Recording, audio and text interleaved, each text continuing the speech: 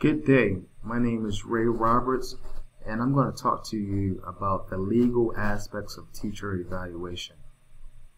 Just to give you a little background on the ESSA Act, that's the Every Student Succeeds Act. It was instituted or brought into law in December of 2015. And basically what it says is that every state has the right to determine, develop, and implement their own teacher evaluation measures, instruments, and protocols.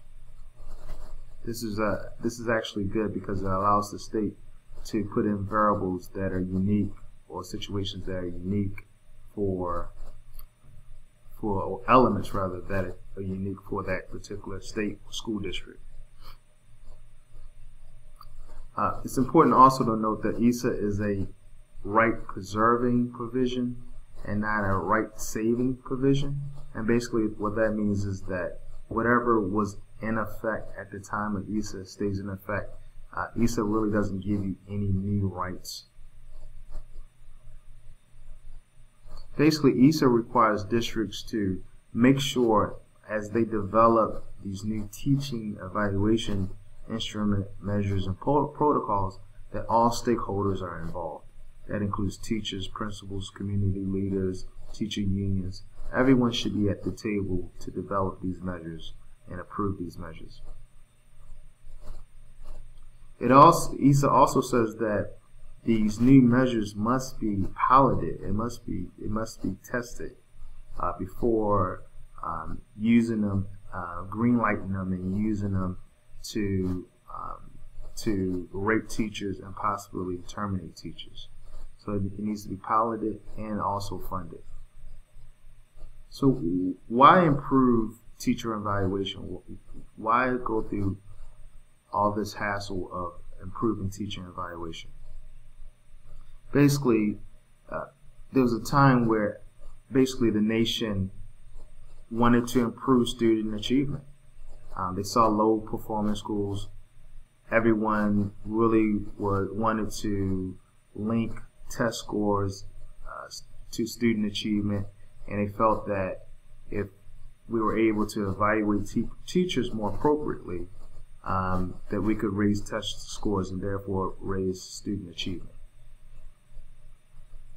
Just a little background: in 2009, the American Reinvestment and Recovery Act issued $4.3 billion to the U.S. Department of Education, which funded Race to the Top initiatives.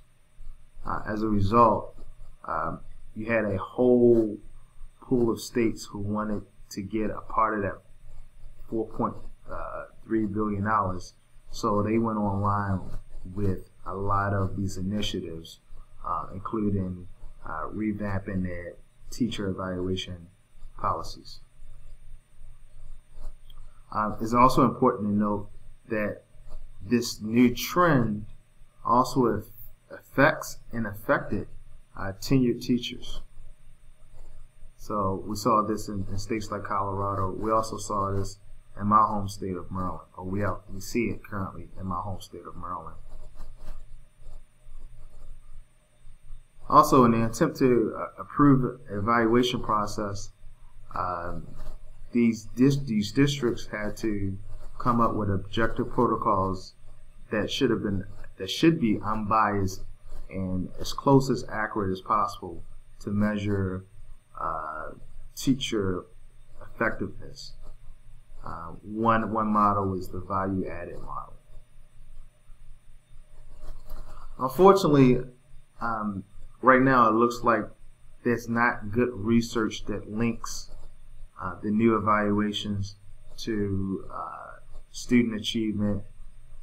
So a lot of the new evaluations that these districts have made have been contested by teachers and teacher unions. Okay. So some teachers are saying, it's not poor if we work. It's not fair, rather, if we're working in poor communities that are striked by poverty, or you have emerging communities with ESL speakers, or you have special needs students. All of these factors, some teachers believe, should not be counted in, or should be counted in, depending on how, to help them out in their ratings, because otherwise they would receive an unsatisfactory rating. But there is some positive news. There is a study that does say that if a teacher is on the verge of being terminated or on the verge of receiving a pay increase because the teacher performed well and they need a little boost, that teacher evaluation would help them out. Alright, so let's talk about some of the litigation that has sprung up concerning teacher evaluation. So over the last several years, teachers and teaching unions have basically taken school districts to court because of the way a lot of the new teacher evaluations were implemented and rolled out. So we see lawsuits mainly because teachers weren't getting their performance salaries or bonuses or salary increases. Some teachers were being dismissed, and some teachers just didn't like, or thought it was the merits of which they were being measured weren't fair. We're going to talk about the school district that I started in, which is Baltimore City Public Schools. As I mentioned in my previous modules, I've been out of the Baltimore City Public School system for a very long time. I've been working internationally as a consultant, and in many cases, the schools and the countries that I work in are developing countries or third world countries, and they don't have the laws that we have in America surrounding teacher rights and professional development, improving teachers. So for the purpose of this exercise, I drew back and I did some current research and spoke to some folks in the Baltimore City Public School System just to confirm the information. A lot of the information I did receive off of the Baltimore City Public Schools website, and a lot of the information is current as per this school year. Okay, so let's talk about Baltimore City Public Schools. So basically, Baltimore City Public Schools, when the components that they use to measure teacher effectiveness, they basically use 4 components. Okay, the first component, which is student learning objectives. The student learning objectives basically is the teacher is measured based on how well he or she can create learning objectives for a particular or specified group to move that group into positive gains as it relates to student achievement. So students in his or her class are to be identified, and learning objectives are to be implemented with those students. Sounds to me kind of a lax IEP, kind of an informal IEP. It reminds me of when I was in Baltimore City Public Schools. We had to do portfolios on particular students, individual students. So a teacher will get 35% of their evaluation based on that one component. The other component is the school performance measure. The school performance measure, that is one where a lot of teachers actually complain about, because it is not just the teacher, but it's the entire school environment. It's the entire school climate. It's how well the school is cultivating student achievement, student learning. And the theory behind it is that teachers and principals and other staff play a part in that. So the teacher is measured 15% on how well they're playing a part in that regard. The third measure is professional expectation measure. This is basically everything that does not have to deal with direct instruction. Okay, you get the teacher will get observed or measured 10% in that component. So this would be volunteering for after school, professional courtesy, whether they're late for work, things of this nature. Okay, and then you see two more boxes, and this will be your classroom observation. For each one of these components, there is a rubric that is issued that explains to the teacher exactly what they need to do to be successful. Here's one of the ones for the learning environment, the school performance measures. Gives you an example of some indicators. Okay, and Baltimore City still follows the clinical supervision model, pre-conference observation, post-observation. Okay, that was the same model that they followed back when I was working for them starting August of 2000. All right, so what happens if a teacher does not agree with their evaluation?